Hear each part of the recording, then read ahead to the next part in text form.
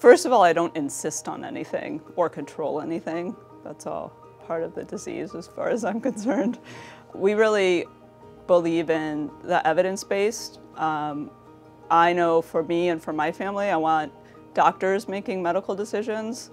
I'm going to pick Dr. So-and-so MD from the University of Chicago or Northwestern to manage my medicine and not a lawmaker.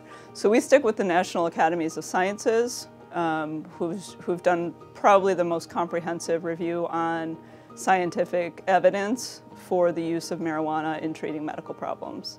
And there are 2 areas that have been shown in randomized double-blind trials to be benefited from marijuana or marijuana metabolites, and that would be chronic pain and also chemo-induced nausea and vomiting. So if a person had one of those 2 things and didn't have a co-occurring disorder that marijuana could make worse, whether that's a mood or anxiety disorder or a substance use disorder, that may be a scenario where it would make sense. But short of that, I haven't really been presented with from intake a person for whom it would make sense to be on medical marijuana. Post-traumatic stress disorder, that would interfere with a person's capacity to really recover from PTSD.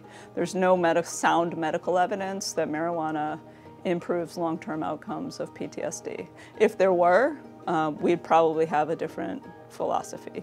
What we're treating is the brain disorder. And addiction is a brain disease. That's one of the things that characterizes it is dopamine spikes in certain areas of the brain. And there are certain medications that can